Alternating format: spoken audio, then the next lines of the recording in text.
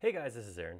I want to take a look at an extension today that it's actually been around for a little while, but it's really cool and it's probably worth checking out, especially if you do any kind of wall buildings. If you do any kind of construction, landscape, anything that requires you to put a vertical wall in, you should check out this extension.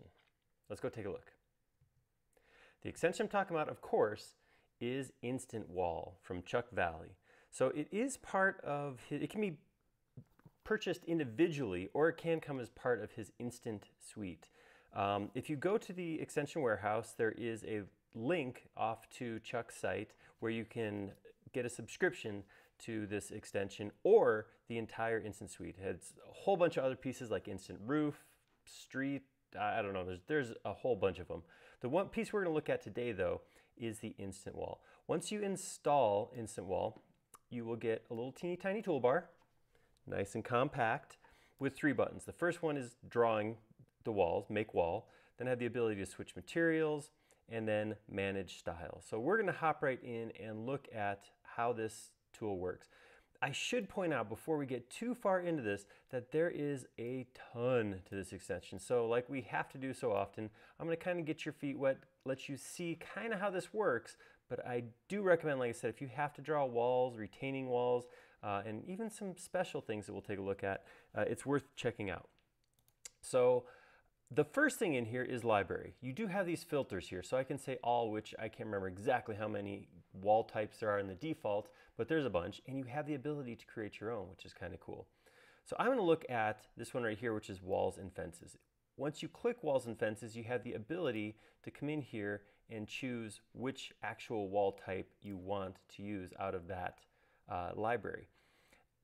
If you know exactly what you're looking for, you can come in and just grab it. If not, there's this button right here, which will bring up a list. Here's all of the wall types in this current library. So I can see here's all my different walls, my fences, and you can actually pick them much easier when you can actually see the image.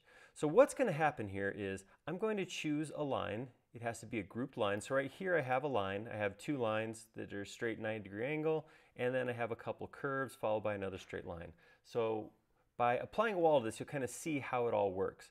I'm going to start with just a simple one, which is this thing called sloped wall 1. Real simple, just kind of a retaining wall that's going to follow this shape. Now before I place it, there's a couple options here. One is, do I want to edit the style? The second is make overall group. Now, when I use some of these other pieces, I have the ability to choose if I want it to be in one big group or if I want each of the pieces to be grouped separately. So something like this railing over here is going to have these columns, these pickets, the horizontal members.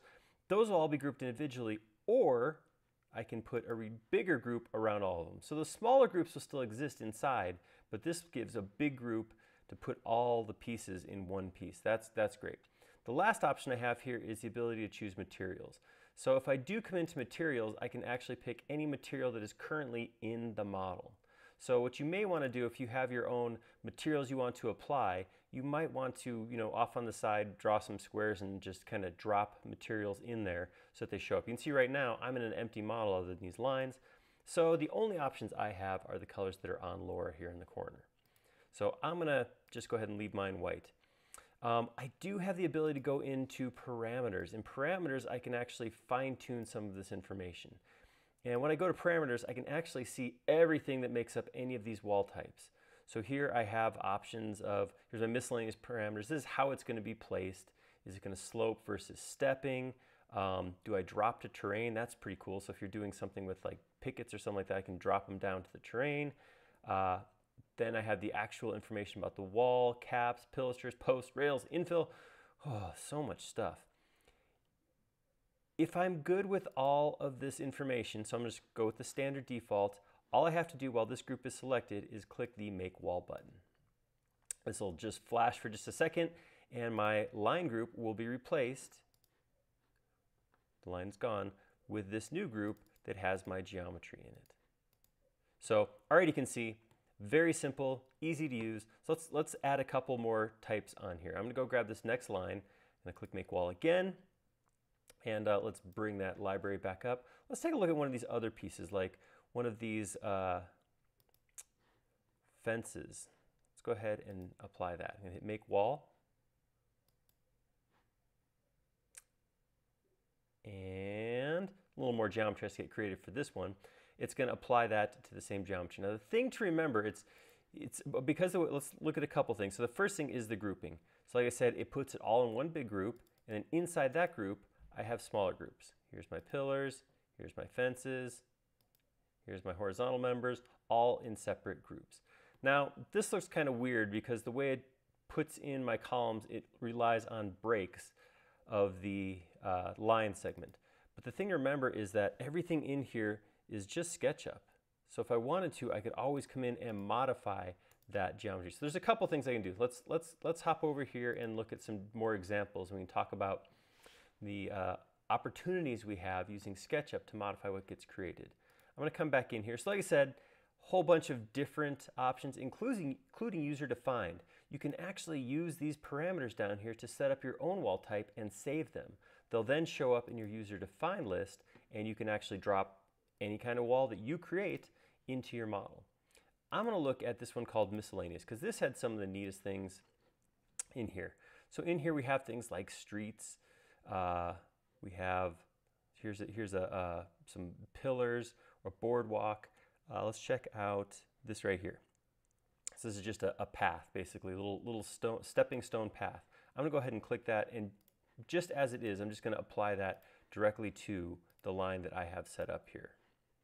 And there you go. So like I was saying, one of the things in here is this is just SketchUp, right? So if I don't like how this overlaps, I can always come in here and make changes. If I want to manually delete, I can just get rid of these overlapping stones and fix that. In fact, I can actually come in here if I want, and I mean, it's just SketchUp, right? So I can move this. So it's important to remember that what Instant Wall is it's a geometry creation engine. So it's going to go in and create this geometry. Alternatively, I want to do something like that, but a little bit different. I'm going to come into this group right here. Like I said, you do have to group your lines. If I come in here and I select this curve, I'm going to double click to enter. I'm going to select this curve and look at the entity info. Right now it is 12 segments. Well, let's drop it down to something more like 4. And I'll do the same thing on the opposite curve. Stick 4 there also.